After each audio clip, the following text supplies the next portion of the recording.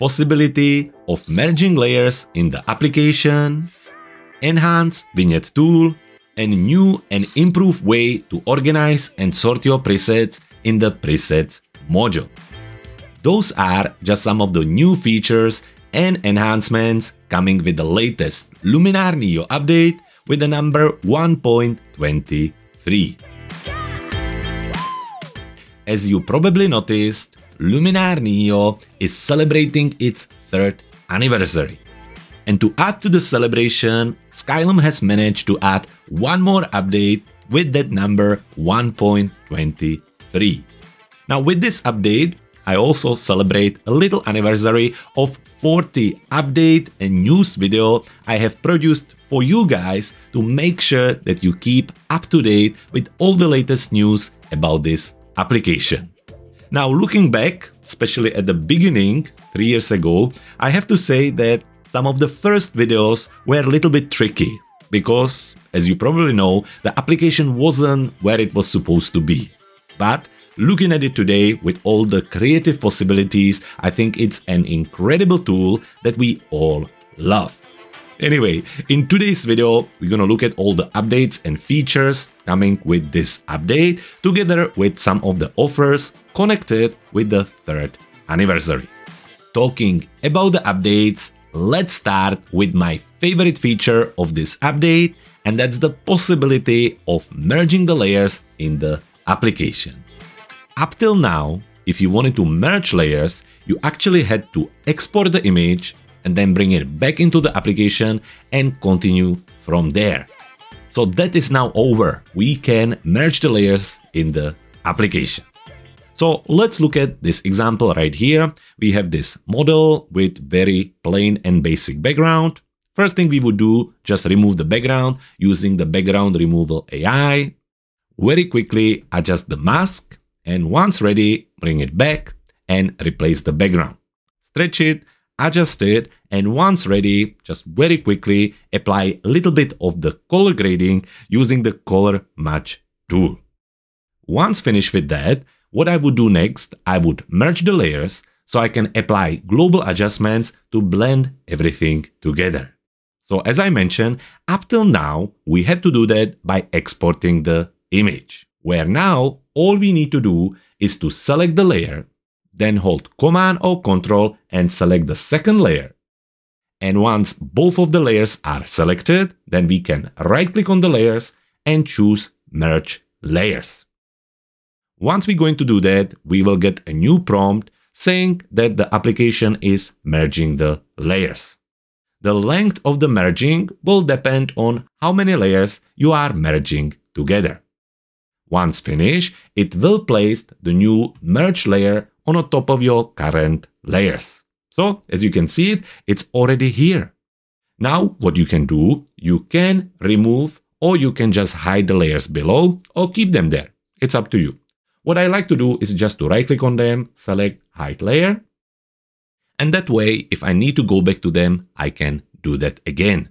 So now, about the merge layer, very simply, you can continue with the edit and apply some global adjustments, like, for example, a Vignette Tool, bringing it down, or maybe little Enhance AI.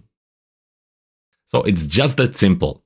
Select the layers using Command or Control, right-click on the layer and choose Merge Layers. Now, before we look at the update for the Vignette Tool, here is a quick reminder that we have joined the anniversary celebration with our own special promotion. Starting today until the 23rd of February, you can visit our website and purchase any of our Luminar NEO tools with a special price.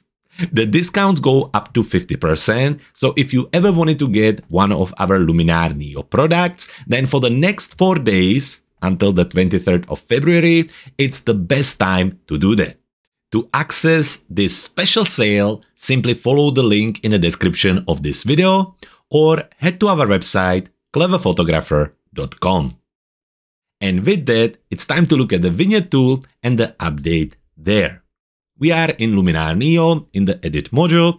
We have this lovely landscape capture ready. So let's go into the editing toolbar, open the Vignette Tool, and here what we're gonna do, we're gonna start by bringing the amount down. I'm gonna overdo it so you can see it. And let's do somewhere around -80. Now I have the advanced settings open, but if you don't, you can just click on that. And we have a new option here called mode. By default, it's set to post crop. However, when you click on it, you will see that there are two options. One is post crop and one is pre crop. So basically, now you can choose which of the following will the vignette follow. So with the post crop selected, if I now close the vignette tool and go ahead and crop the image, so let's say we're going to choose 4:5, then click on apply, the vignette will follow the new crop, so it will readjust. So when I go back to edits and adjust the vignette, you will notice that it follows the new crop. If I now reset the image, so let's do that. Go back to the tools, again open the vignette, add a lot, again somewhere around -70, and instead of post crop, I will select the pre crop. The vignette will remain the same regardless if I'm gonna crop the image or not. So let's do that. Let's go and close the vignette tool, select the crop, choose again 4:5, and in this case, I will actually crop it on a side here. So let's do that and select apply. By doing that, you will see that the side of the vignette remains here. However, it does not reapply on this side of the image. So either of the options will be suitable or available for different scenarios. And I think it's a great thing that you can actually choose. So again, going into the vignette, applying it, when you go into the advanced settings, into the mode, you can choose between post crop, and this way the vignette will adjust anytime you crop the image, or pre-crop, where the vignette will remain same regardless of your crop. Now moving on and looking at Luminar NEO and your camera. There are a few different updates. One of them is the fact that now you can rate or add stars to your images in camera, and when you then import them into Luminar NEO, that rating will transfer through. So just like you can see on the screen now, I have a number of images here, which I have previously rated in my camera, and the rating remains. You can see that I have added 2 stars, 3 stars, 3 stars, and 5 stars here.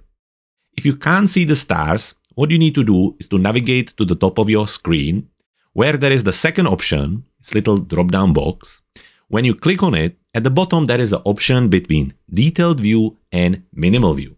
When you go for the minimal, all these stars disappear, and they will only be available and accessible when you hover over the image, which is fine. It's not very distracting. However, if you're looking for the stars and the rating, go for the detailed view. And also don't forget that you can click on the drop-down box next to it, where you can sort your images by rating. So again, back to the stars. Depending how you organize your images, you can select to sort them by the rating you have chosen on your camera earlier. Talking about cameras, this version of Luminar NEO brings new support for cameras from Fuji, Nikon, Panasonic, and Sony. And on the top of it, this version also brings an update to the lens profiles. And now it's time to look at the presets and the new possibilities of organizing them in the presets module. Now, I want to make sure I don't forget anything. Anyway, we are in Luminar NEO in the presets module, and from here, the first thing you can see is the recently added section. This section will show the recently added preset collections. From here, you can very quickly access them just by clicking on them, and you can also add them to your favorites with the use of this little heart icon, add or remove. So that's the first thing. After that, when you go into each of the sections like favorites, my presets, and purchased, you will notice that on the top you can see the count of the collections or the presets collections. So you can see in my purchased section, I have 28 preset collections.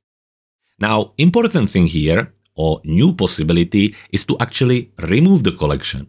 How to do that? Well, very simply, you right click on the collection and select delete collection. Now be careful here, once you delete it, it's a little bit difficult to recover it. But I know that some of you were looking for this possibility, so it's here now.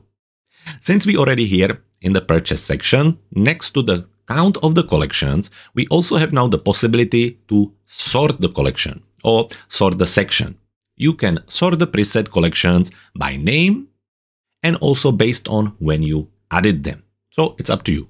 I personally would probably select the collection name. I would really like that.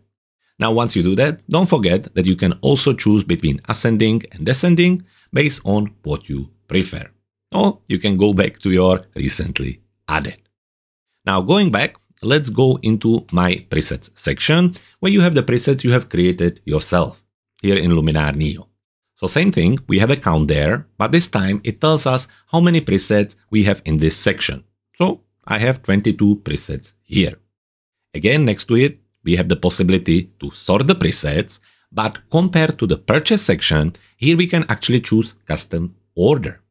So what it means, you now can actually drag the presets and sort them yourself based on what you need, which I think is super cool. So you can just take the presets and move them around. If you make a mess out of it, go back to the same icon and select recently added or maybe again preset name. And again, don't forget to select how exactly you want to sort them. Back again, and one more section here, the favorites, where now you have a favorite presets as well as collections. Similarly to the previous section, you can now drag the presets around, which is really cool. You can sort them the same way like the previous section. And with the collections, the same thing. You can actually drag the collections around. So for example, you can keep the collections which are for different time of the year or different project at the bottom, like for example, the autumn month here. And then you can just move them around as you need them. Just to mention, again, there is that count for the preset collections and there is the possibility to sort the preset collections using the same button. Now, before we're going to finish, let's look at the current offers and deals connected with the 3rd anniversary.